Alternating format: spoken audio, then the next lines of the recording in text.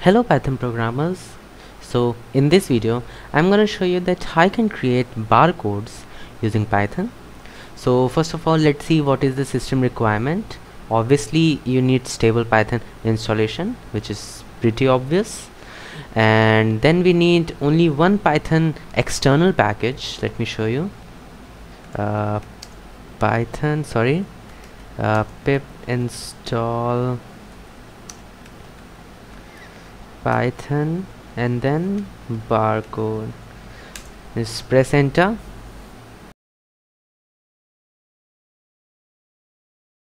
and this package will be installed for you. For me it's already installed, so let's create a folder which I have already created with the name barcode. Shift plus mouse right click, open PowerShell window here.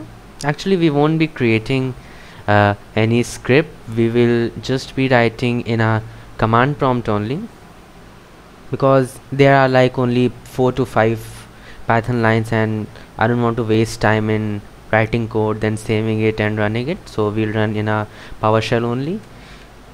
Let's open the Python shell here, and first of all you need to import barcode. Now I get a lot of messages on my Instagram, on my WhatsApp, and in the comment section on video also saying that barcode was not recognized. People, you have to install the module first to make it run. So please don't ask me such questions that this module was not recognized. If there is a genuine question, then ask me, but please don't ask such questions like this module was not recognized. Obviously you have made any spelling mistake, or you haven't installed the package. So follow me step by step and you will get the output surely. If you will miss one step in between, you will get error. So follow me step by step. Actually this is the reason why I don't upload source code now, because people used to just download the source code and then ask me question that this was not there and this was not there, so it was all messed up. So now let's create the class variable, and barcode dot get and barcode class, barcode class. Now there are many classes that you can use to create barcodes. Let me go to the official PPI of a Python barcode here. There you can see there are this many number of classes available. Now I have tried only 2, which is EN30 and code 39. EN30 lets you enter only a 13-digit number, but with code 39 you can enter alphabets also, special characters also, and whatever you want. But with EN13 you can only enter 13-digit numbers. So let me show you that how EN13 works. So first of all we'll go with the EN13, then we'll provide this let's say capital HR with our value. Let's say I want to provide a 13-digit number, let's say 1 2 3 4 5 6 7 8 9, which is 11, 12 and 13. So there you can see we are having 13 numbers. And now let's save this. Let's say QR is equal to HR dot save, and then the name of your file here, let's say 1 2 3 4, whatever it is, and we'll press enter. If we go back to the folder, you can see an SVG file is created. Now this is the default format by which the barcode is created, and if we click on this, the Internet Explorer is the default program which will open this, at least for me. And no go Microsoft. And there you can see that this is the barcode. Now if you have a QR code scanner, you can scan this barcode with that QR code, and you will surely get this number. So now let me show you that how you can create the image file or the PNG file instead of this SVG file. And we will also change the class here. We will use like what was the second one? Yeah, code 39. So let's use code 39, and we will use code 39 here, code 39.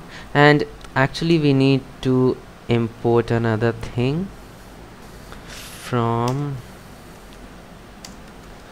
barcode dot writer import. There should be a space here. Import image writer. Now here we are using the pillow library. Barcode dot writer is not defined, it should be writer here. Just a second, and let's press enter. And image writer is not defined because there should be only one T here. And let's press enter, and let's create the class variable, and we'll use our previous codes. So we'll simply change the class here. The class name is code 39, so let's write code 39, and we have to write writer. Just a second. Writer is equal to image writer. Okay, press enter, and writer was not defined. And actually this is not the parameter here. First of all we have to define the class only, then let me show you this one. Okay, so here we have to define the writer, not in the class specification. Here we'll define the writer, and this will be image writer. This is a class, and image writer is not defined. Okay, so there we go. And then we'll simply save this. Where was the command? Yes, this is the command. Let's say 1 2 3 4. Let's save this. Let's go back to our folder, and there you can see the image file. If we open this, we will get our barcode. Once again, open your QR code scanner and you will get this barcode from here. Okay, now let me show you if you can enter any alphabets or not. So we'll only go back here and change this into any alphabet. Let's say A B C D E F. Just press enter, and we'll save it by the name 5. Just press enter, and if we go back to our folder, you can see the file here. Let's open this, and there you can see this is your QR code here. So this was it for this video. This was a fun project, and I haven't used any script because this was just like a 4 or 5 line command. And there you can see it was very easy. We have got some error because of spelling mistakes, but this happens with everyone. So this is it. In my channel I create such short but awesome projects, so if you like this one, I'm pretty sure you will like all of them. So meet you there. Bye bye.